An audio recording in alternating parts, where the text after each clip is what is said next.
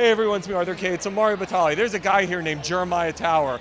The reason you guys are here is because of him, or the TV personality guys are here is because of him. What makes him so special? Why should we make a movie about him?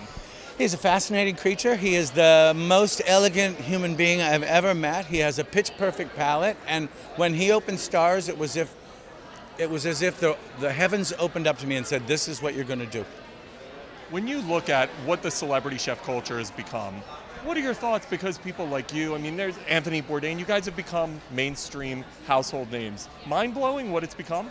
Odd at best. Certainly it's strange, but you know, in the same way that you used to go to a game and get a bite, or go to the opera and get a bite, or get a bite and go to the movie, now the bite can be the main event for the night. So of course there's a little adulation of the people that do the stuff. It's good if it's right. It's not good if it's not right.